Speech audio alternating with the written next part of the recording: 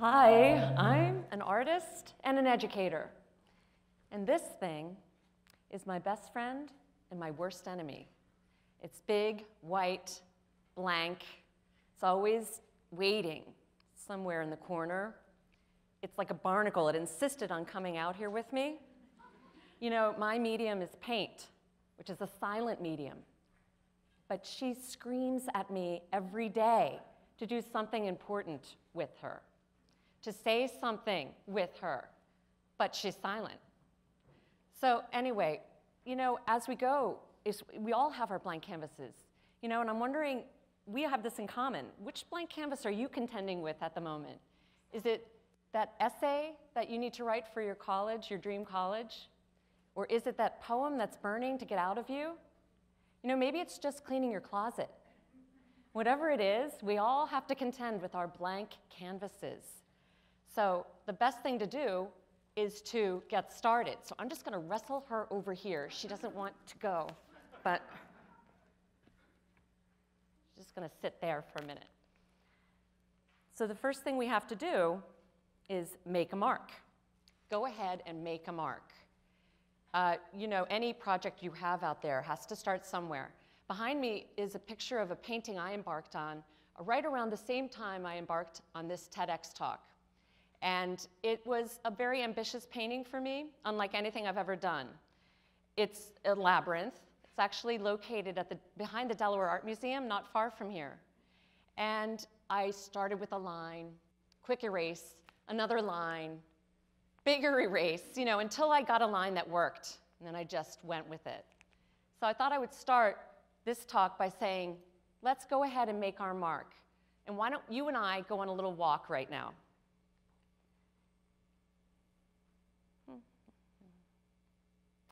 Okay, so as we embark on our walk together around the labyrinth, some of the things that I've learned, the first one I'd like to talk about is know what you don't know. It's very important to grasp this because in today's day and age, with Google at our fingertips, we think we need to be the expert. We have to have the answers. Well, in fact, you don't, you know. Just let yourself admit what you don't know. And you don't have to be the know-it-all, you just have to be resourceful and get those people near you who do know. We all have our own areas of expertise. So knowing what you don't know is critical. As a matter of fact, it can liberate you. Quick story, the building behind me is located at Penn State University. It's the Carnegie Building, School of Communications. You can picture me scurrying across campus with my oversized shoulder-padded dress, running up those steps into my college interview. Mr. Harry Davis was waiting for me. He was the director of communications at DuPont. Harry was in a little swivel chair. He swiveled around when I came in, and he said in a gravelly voice, "Hey kid, you catch my lecture last night?" And I was like, yeah, no, No, Mr. Davis, I'm sorry, did not make your lecture. He looks at me. He was a chain smoker, made him even more intimidating.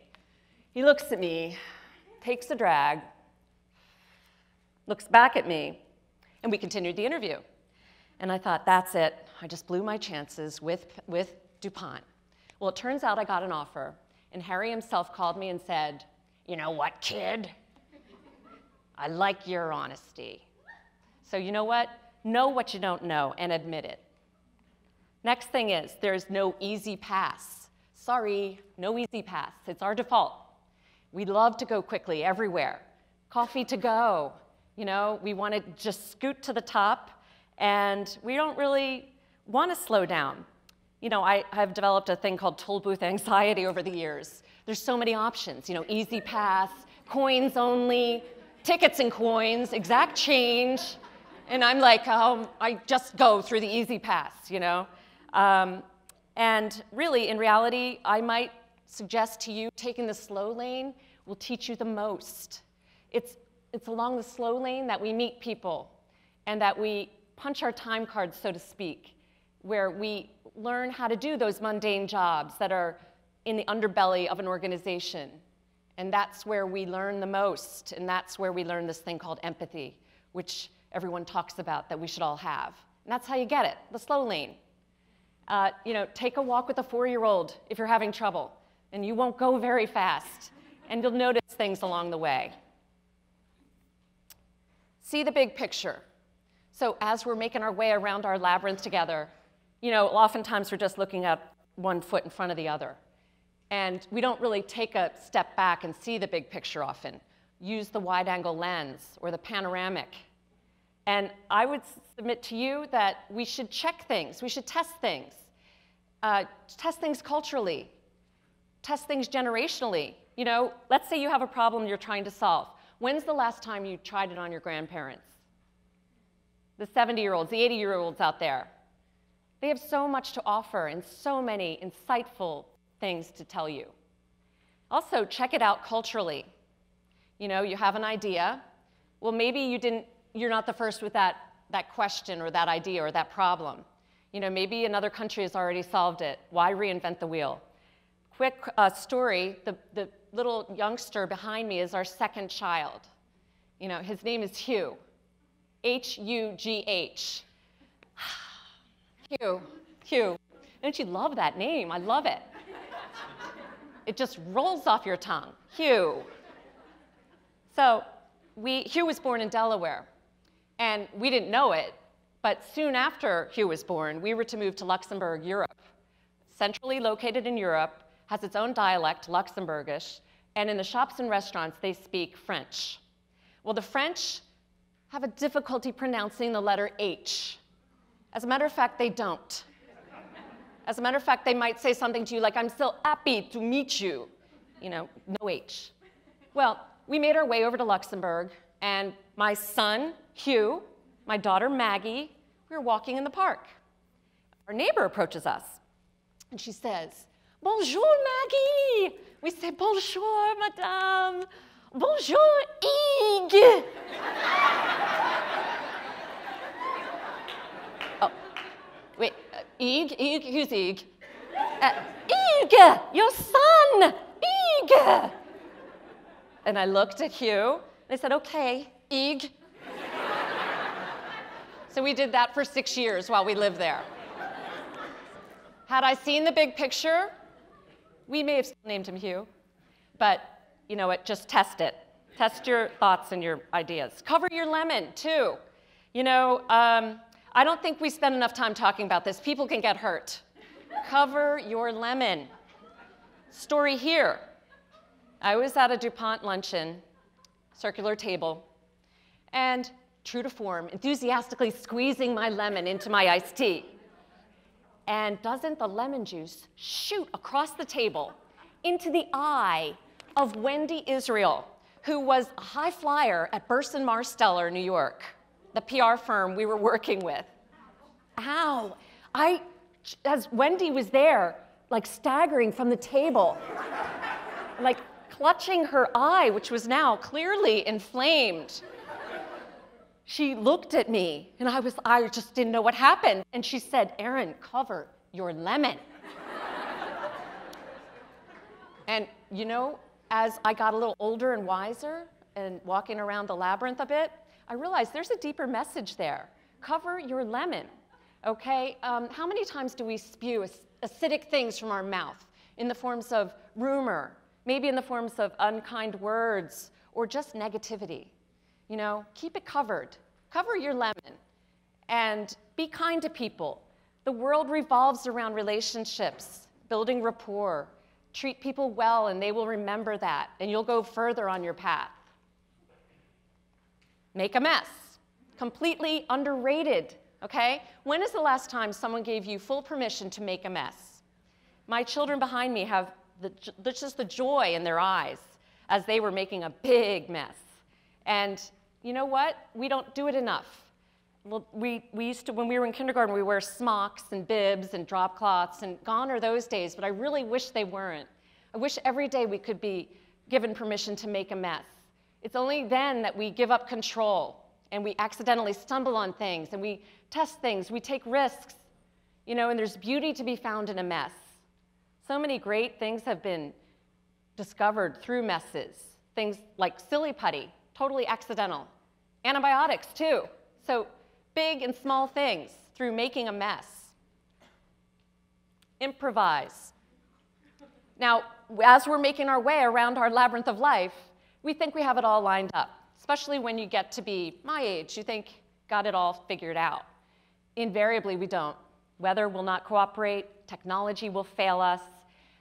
We fail ourselves. So you're left with having to improvise, which is really just recovering, you know, from when you're in a jam, doing whatever it takes to get it done.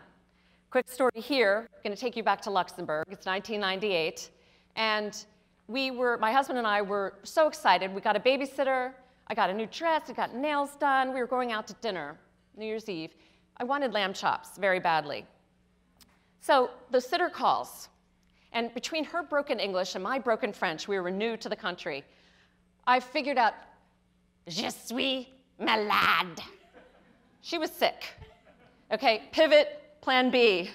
So I go to the butcher, make my way to the market.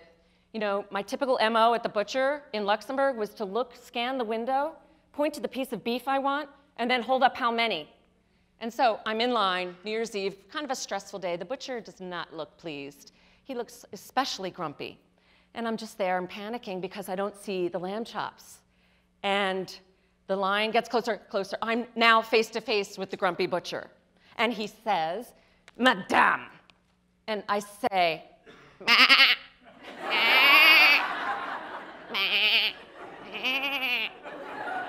and the grumpy butcher smiles and says, agneau, agneau. That's the French word for lamb. And I got my 4 chops.